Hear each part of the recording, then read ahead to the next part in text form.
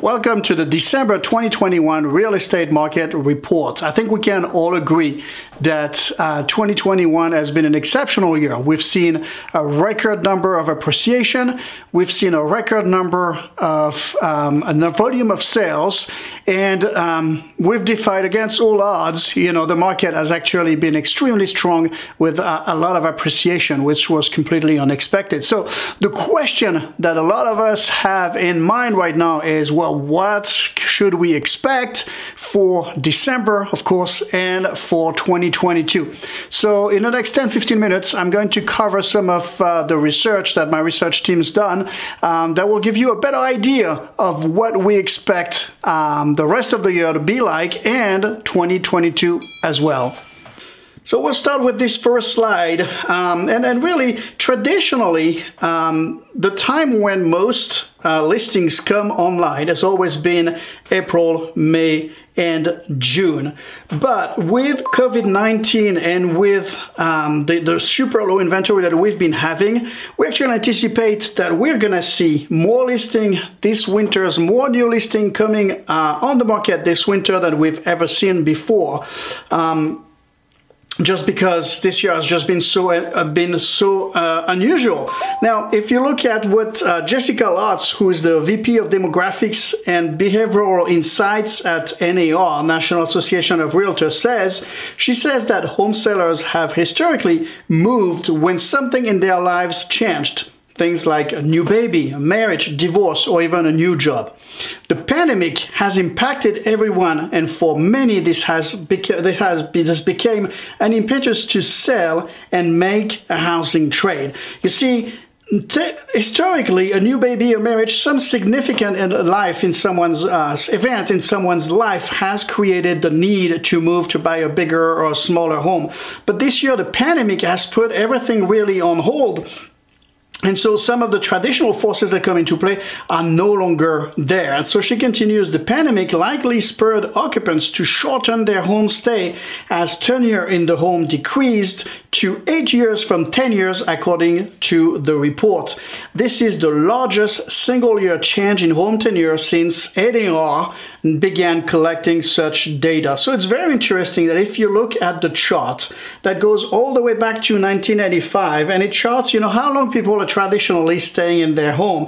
For the longest time, from 1985 to about 2008, that tenure was 6 to 7 years. That was the accepted average. Then, of course, you know, the crisis hit, and during that time, the length of tenure increased to 9 or 10 years, and that makes sense. You know, a lot of people were probably underwater, couldn't sell their home, or the market was so bad that nobody really wanted to move, to do anything. Everybody wanted the storm to go away. But look at what happened this year in 2021. We went down to 8 years average tenure. This is the first time in about 11 years that the number of years people are staying in their home went down. So this can be explained by what George Ratu, who is the manager of the economic research for Realtor.com, says. The pandemic has delayed plans for many Americans, and homeowners looking to move onto the next stage of life are no exception. Recent survey data suggest the majority of prospective sellers are actively preparing to enter the market this winter. Now, this is huge because that never happens. Traditionally, winter is the time when people concentrate on the holidays and family, and they don't want people through their home. But this year is going to be different. Actually, according to the survey, 65% of the people who are thinking about moving have just listed or plan to list this winter. 93% of them have already taken steps towards listing their home, including working with an agent, and 36% of them have researched the value of their home and other homes in the neighborhood, as well as started making repairs and decluttering. So this is huge because everything tends to indicate that, again, this winter is going to be a very active winter because of the number of the buyers still in the market, but also the number of people who are thinking about selling.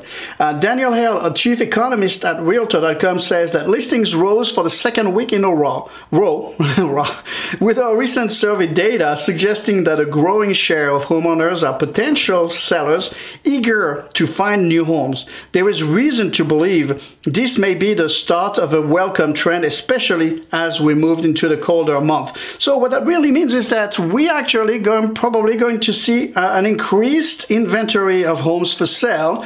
It will most likely be absorbed by the demand because it is so strong, but that means that we're going to have a very, very active winter. Now, talking about interest rates, because this is the second part of the equation, interest rates being so low and everybody is anticipating rates going up. And the question is, well, how is that going to impact the market? How's that going to impact me as a buyer, or how is that going to impact me as a homeowner wanting to sell? Well, the first slide that I wanted to share with you is an historical chart of interest rates going back to 2000. And as you can see, in 2000, we were at 3.75. We've slowly went down to 2.75, I guess, somewhere in 2020. And today, rates are inching back to 3.10. So it is likely that interests are going to go up next year. But if you put things in perspective, remember that a 3% interest rate is super low. I remember buying a home at 8%, and I thought I was getting a good deal.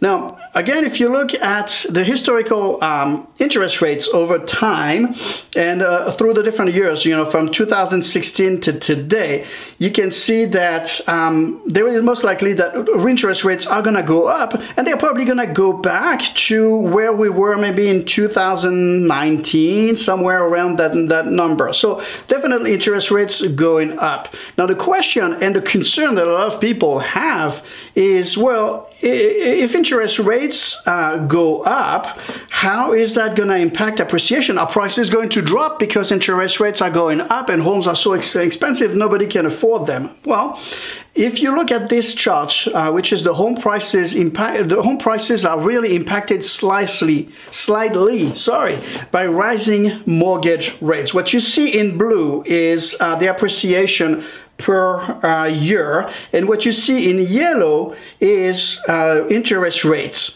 So as you can see, when interest rates go up, the appreciation is still there. It really hasn't changed anything. There is very, very little impact on appreciation, which is good news, because the best way to forecast the future is to look at what happened in the past.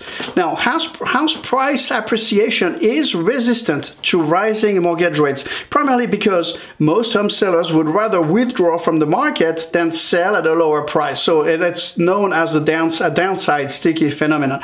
And what it means is that if prices are going to go down, sellers are going to take their home off the market or not sell them at all, meaning that prices are very unlikely and will not go down.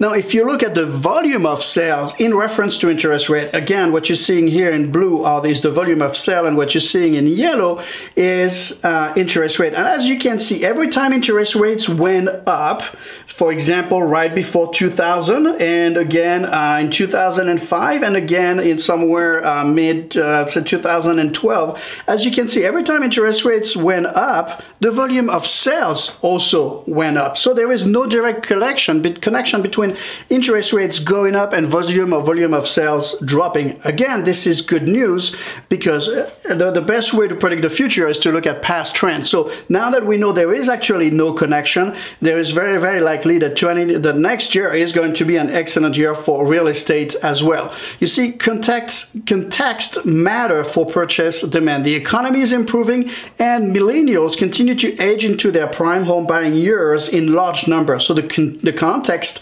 remains really good for the housing market, according to Mark Fleming, chief economist at First American Title. So all in all, it is good news for the real estate market. We're going to see a higher volume of sale, most likely. We're going to see home appreciation continue. We're going to see interest rates going up slightly, but not enough to have an impact on prices.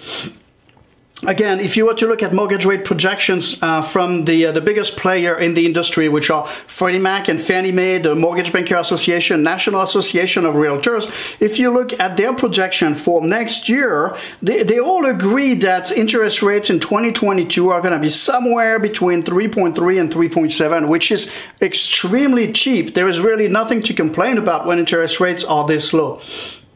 If you look at the home price forecast for 2022, again, by the biggest player in the industry, which are Fannie Mae, Freddie Mac, the Mortgage Banker Association, National Association of Realtors, everybody agrees that we're going to see appreciation in 2022. It's not going to be anywhere close to what we've seen this year, and thank God, because it's not sustainable. But if you were to average out the projections of those big players in the industries, the people who actually spend thousands of dollars and hundreds of hours studying the market, and they've been doing it for 50 years plus, they anticipate a 5.1% average appreciation for 2022, which is really excellent. It's enough so that when sellers sell their home, they feel that they're getting away, that they're getting a nice amount of money, and it's enough for buyers to feel confident that there is still appreciation to come and that they are not buying at the peak, because this is a concern that a lot of buyers have right now. Am I buying too late? Am I buying at the peak? The answer is no, for a couple of reasons. First, if you look at the predicted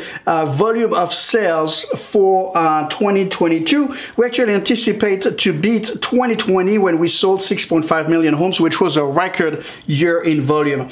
And then the last slide here that I'm going to share with you is we are still in a very strong seller's market. And what that means is that that market is just not going to reverse itself in a New York minute. It's going to take time. So what that means is that there is really see several years of appreciations ahead of us. Hopefully it is a healthy number, a number that can be sustained over a long period of time rather than to have a very fast appreciation like we had this year.